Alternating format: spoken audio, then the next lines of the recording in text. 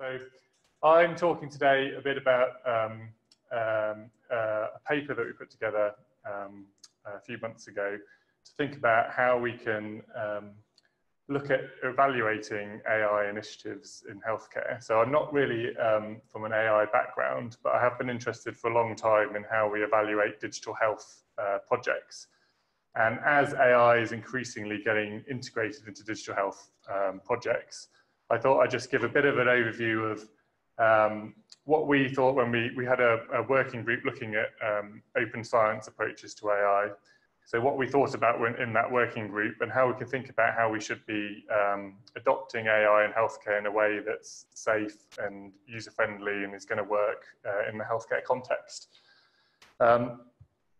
So first of all, I know lots of people here are probably way more expert in AI than me, but I thought I'd just give a very high level overview of what I think are the main kind of concepts in AI that you have to kind of just have some kind of understanding on in order to progress. So there's really two main kind of areas in AI. One is what's called symbolic AI, or good old-fashioned AI, GoFi. And this is what has been around for many decades now. And this is what they called an expert system, which is basically quite a straightforward computer program or an algorithm where you have if-then sequences. So if this condition, then do that. And it's how a lot of computer programs work. But the idea is that it becomes AI when the complexity of that gets to the point where it starts to look something like intelligence or human level intelligence. So it's not really a very concrete definition, but this type of expert system or symbolic AI has been in use for quite a while and is actually used in healthcare quite a bit. So in healthcare, we have a lot of decision support algorithms or treatment algorithms that you say if a patient's got this symptom and that symptom, then you should do this test. And if the result of this test is this, then do that. And that kind of sequence has been embedded in computer programs like symptom checkers. So if you go to the NHS 111 online, it will take you through a sequence like that, which some people might call AI. And then there's also used in things like drug interaction alerts. So if you're entering a prescription into a computer system in a hospital, it might pick up that the drug you're prescribing interacts with the drug someone else has prescribed previously and might cause the drug not to work or to have a dangerous side effect. And there's all sorts of other tools like that, which are kind of like this, which are starting to get developed in healthcare. And lots of apps that do this kind of thing, and quite often they'll refer to themselves as AI.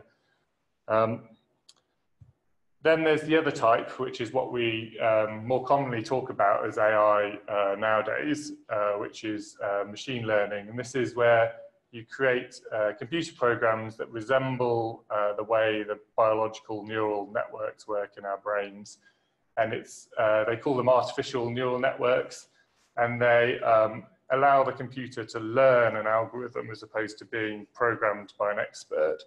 So the computer quite often will have a set of inputs, which can then get matched to whether or not the decision the computer makes is correct.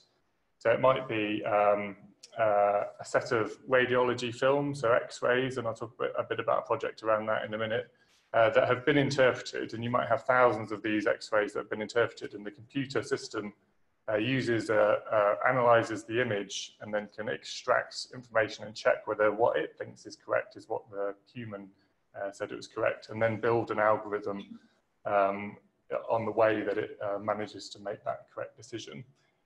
So this field is very computer intensive, and it's only really in very recent years that computer power has been, and data sets have been large enough to do it. So obviously you can imagine if a computer is only getting a minimal amount of input and this is right or wrong output, it has to try lots and lots and lots of options in order to build an algorithm that's going to be accurate.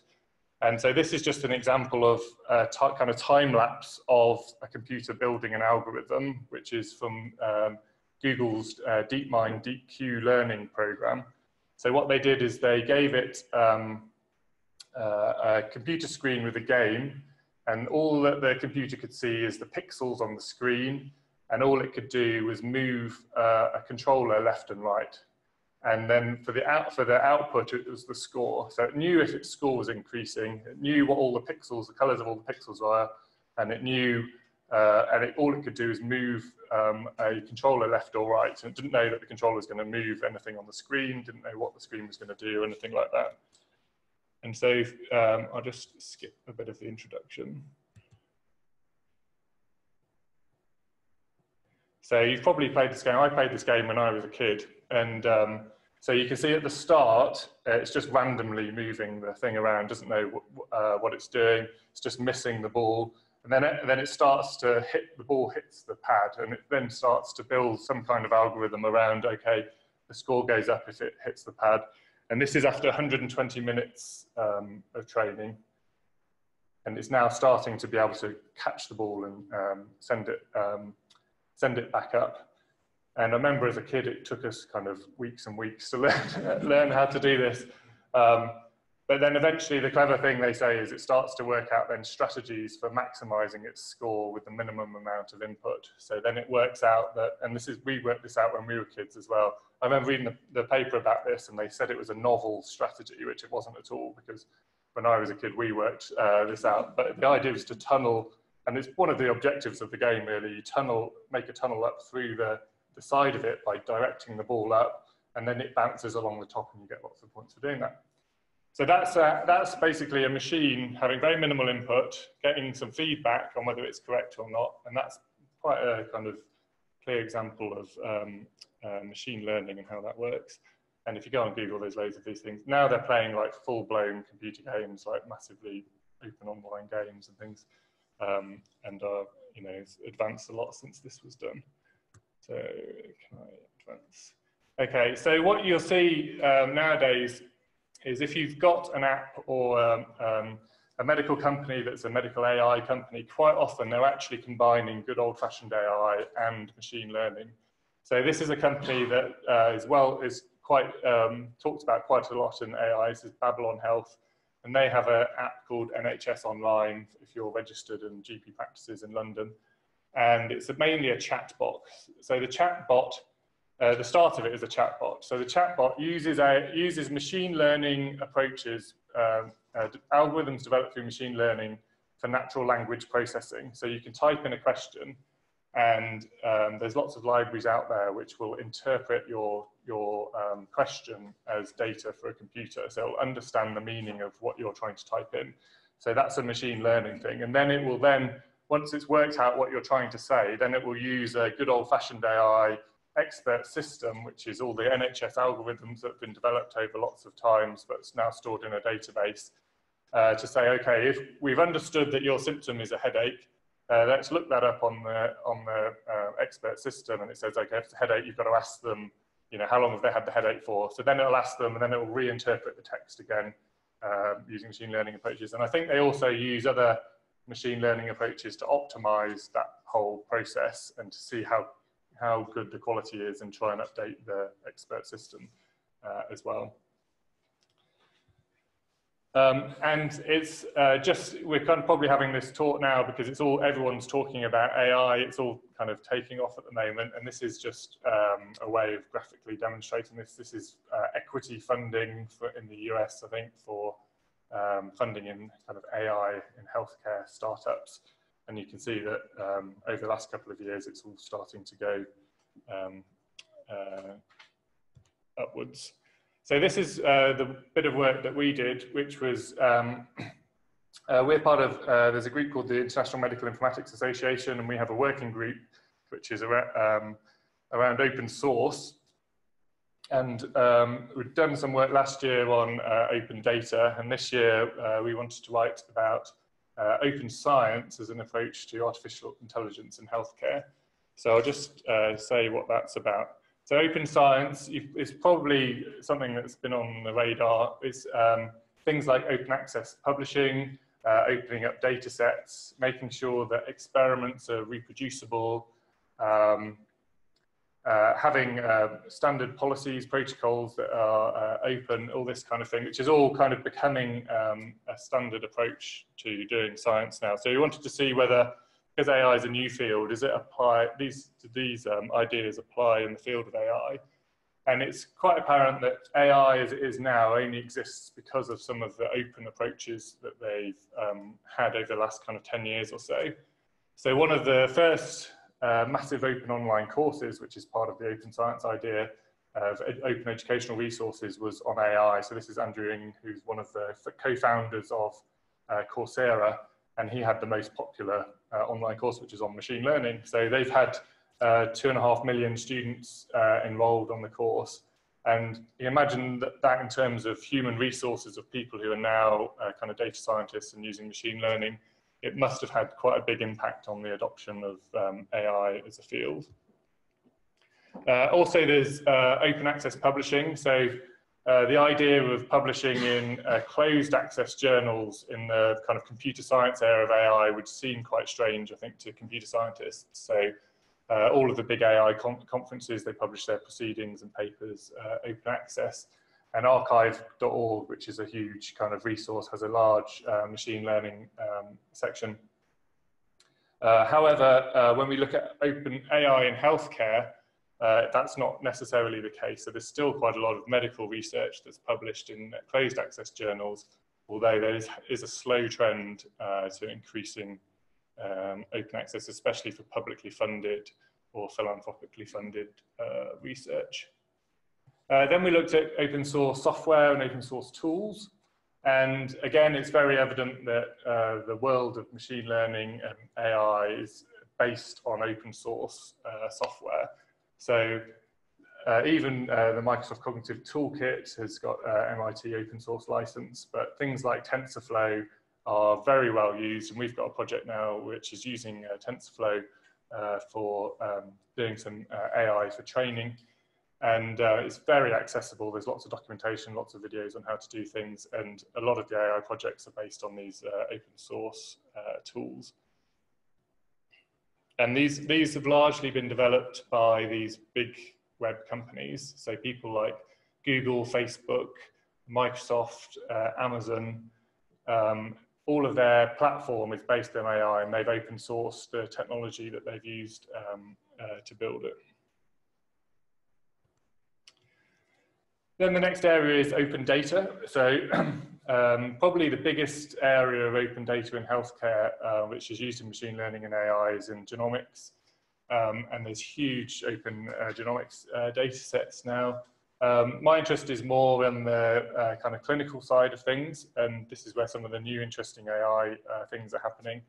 And there's a big open data set called Checkspert, and I thought I'd just describe that a bit so that it kind of gives you an example of how you could go about doing an AI project. So basically they took chest x-rays. I think they had 220,000 chest x-rays from Stanford, from the hospital in Stanford. And then they went through, reviewed the x-rays for 14 different findings that they wanted to see. So it's kind of a limited number of things that you'd do more than that normally on a chest x-ray, but it's just to find the kind of big common things that you'd see on a chest x-ray. So they had this data, so they've got a data set now of hundreds of thousands of images, all which have got all of the key findings kind of classified. So then you can say, okay, just put all of those images through these machine learning engines, and then try and train them to get the correct classifications as according to the doctors. And anyone can download that database and upload it, and then they've got a leaderboard of different algorithms that people have developed using machine learning approaches and how accurate they are at diagnosing the conditions. And the top ones are incredibly accurate. So then finally, come to open research. So that's all pretty good, I think, and a good example for other types of research on how open science approaches. But quite often it reaches that point and stops in terms of the openness. So one of the big challenges, and people have probably heard about this, is the idea of black box algorithms. So you can imagine the expert systems that are designed by doctors and healthcare professionals, where they've carefully gone through these decision-making algorithms to come up with them. That's all a very transparent, open process. You know what the algorithms are, they can be edited and changed. But if you just chuck all the images in to a neural net, the algorithm that comes out will look, might look fairly sensible, but you don't know how it's necessarily come up with it, because it's millions and millions of iterations. It's correcting itself all the time, and you can't really unpick how it's come up with the algorithm that it's got. So they call it this black box. And the output of that is measured normally on this type of curve, which is called a ROC curve. And you measure the area under the curve to see how accurate the algorithm is, which is the true positive rate against the false positive rate. And what you're trying to do is get the area under the curve to be 1. So if you see on the leaderboard, they've got area under the curve of 0.907, which is very accurate and probably more accurate than radiologists would be diagnosing X-rays. But our argument would be that that isn't sufficient in itself, and there's lots of papers now saying, or you can see news reports that say things like, we've developed this new algorithm for diagnosing, cardiomegaly, and it's better than 99% of doctors. They miss more than we miss. But that's not the end of the story. That doesn't mean you should just then put that algorithm into a hospital and run with it. And we need to think about, what is it going to be required for us to start using these in day-to-day life. So some things are already being used, like that Babylon Health thing is already being used.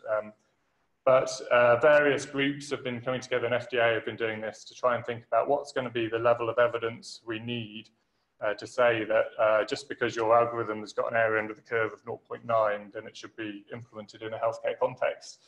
So the approach that people are taking generally is, what's the purpose of the algorithm and how critical is it in the process of dealing with patients or helping patients? How dependent are you on the algorithm? How dangerous is it, essentially? So for things that are just using AI for like appointment booking or something, giving a bit of information, then obviously you don't need to run a big RCT. But if it's going to be critical in the diagnosis process, if you're going to remove the radiologists and just use the algorithm, then we need to know in the real world, in day-to-day operation in a hospital, you're going to have quite high quality evidence that you're not harming patients. And there's all sorts of different things in between. So this is just to try and put it in perspective of how we do other trials. So most people now consider digital health interventions to be complex interventions, and there's frameworks like this. This is from the MRC Complex Intervention Framework on how we should go about evaluating and looking at complex interventions. So if you say like an AI powered digital health app or tool is a complex intervention, there's lots of things you need to think about in terms of prototyping, testing, conducting rigorous trials, studying how you did the trials, and having some kind of monitoring and long-term follow-up of how it's being used, which is expensive and difficult. And if you look on things like the App Store, the apps are proliferating all the time, and that advance in AI is not stopping.